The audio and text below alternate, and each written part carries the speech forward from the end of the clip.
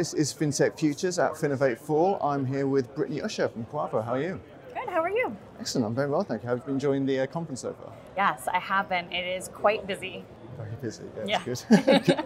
Well, just to get started then, would you like to give us a quick introduction to yourself and what you're doing here? Sure. I'm the Senior Vice President and I oversee all of our revenue teams. So that's all of our sales and marketing efforts and how our brand really meets folks in the wild and introduces them to Quavo, to client experience, and really what happens in production as our clients go through onboarding and come onto our technology platforms. And then also business development and partnerships are a key part of my role. Excellent. So you're here speaking on a panel about reinventing banking, reimagining customer experience. Given where we are now and the kind of takeover of digital so far, how have banks been adapting to the new normal? So, the new normal is so interesting because it is so impacted by sort of the post-COVID world. I think that there's a lot of effort that's always been on the digital reimagination and expanding platforms, but I think COVID really set that in motion, that there's no longer just a want to be able to deliver a different customer experience or a multi-channel experience, it's a need, right? There is a driving demand from consumers, from account holders to be able to have access to their financial institution, banking, wherever they are, right? Whatever sort of meets their needs. So I think the reimagining piece is really about the how and what makes the most sense in getting that to, into production and into the hands of consumers. Excellent. So what would you say then are the most important factors when it comes to providing that good customer experience then for banks? Yeah, so it's interesting because you have this sort of, I wouldn't say a conflict, right? But you have these sort of two components, right? The sort of traditional banking and the fintechs. And the fintech world is just able to move and adapt and be more fluid, right? Because they're newer and the technology's fresh and the teams are sort of open and agile versus sort of the internal infrastructure that doesn't allow traditional banking to adapt as quickly. So I often find that the banking side of the house has sort of this legacy customer experience approach, right? It's more of a community. It's providing sort of an intimate interaction with account holders. Whereas, the fintech customer experience is just getting it into the hands of consumers so much faster. So I think there's a lot to be learned from each other, right, about how we can sort of blend those two worlds, taking that sort of legacy approach to making it more human, but also in a way that's digital first. Excellent. So moving on to Quavo then, working in the fraud and dispute management space, how has this area evolved for banks and fintechs as they're looking to conduct more operations online?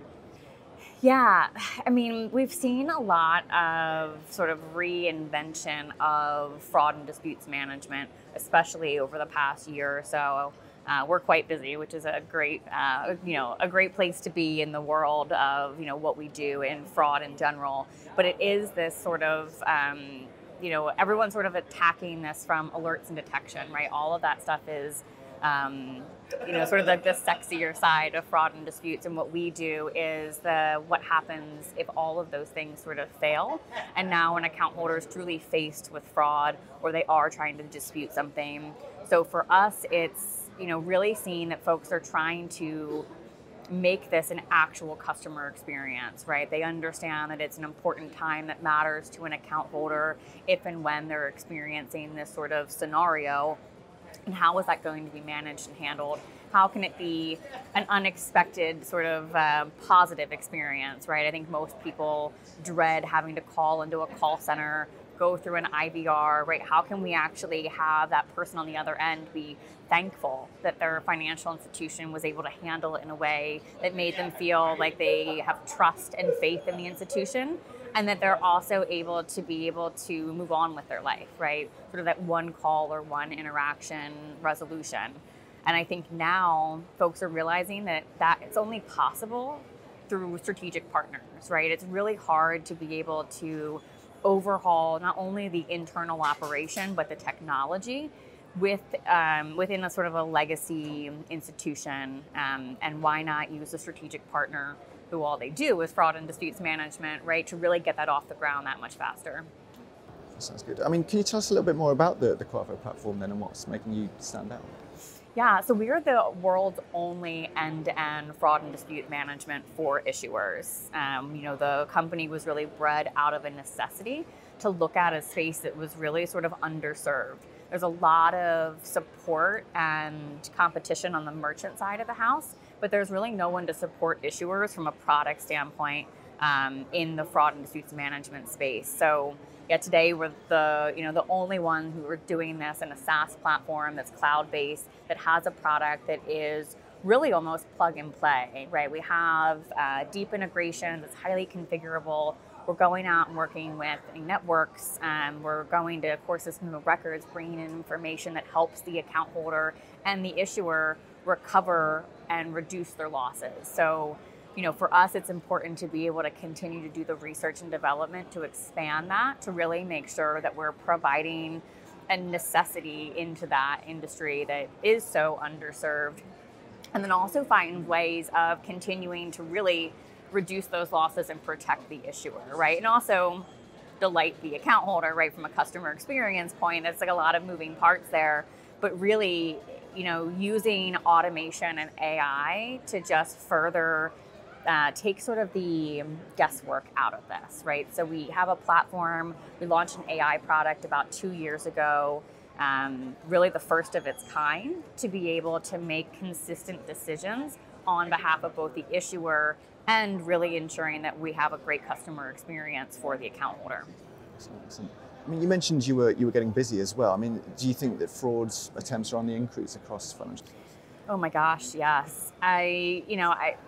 They're really good at what they do. It's a profession like anything else. We saw all of the PPP loans and sort of all of the government side of what this looks like from a fraud perspective. Last year, we saw the Google bin attacks that were, really impacted financial institutions, from credit unions to regional banks to enterprise banks, and how they're going to be able to handle that. And I think on a daily basis, how many text messages do you get, right, that your Amazon subscription is, being compromised? So I think that, we have a need to be able to help issuers, but there's also the account holder side too, working with other partners to make sure that we have enough data to really ensure that we're ahead of the strategies and the sort of continuously changing landscape. Yeah, okay. So with the masses of data that firms are having to deal with now, how have you looked to utilize kind of AI and machine learning in your tech? Yeah, so we have the platform, and then I mentioned we launched that AI component about 2 years ago. So Aria is our automated reasonable investigation agent. She's actually making decisions as a human would, but using automated intelligence and the data that's brought into that platform to be able to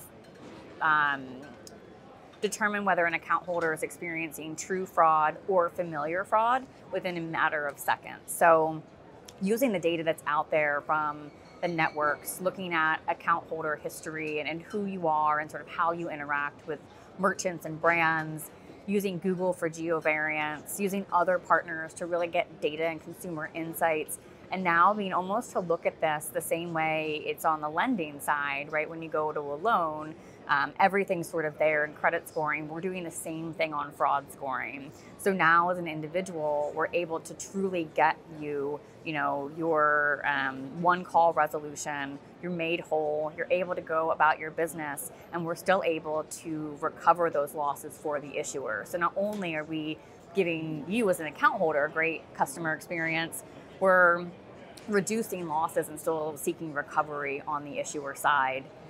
There's still a lot of, there's still a lot to be determined in the machine learning space and where we are. The regulators don't really like the idea that someone is doing this work outside of human interaction.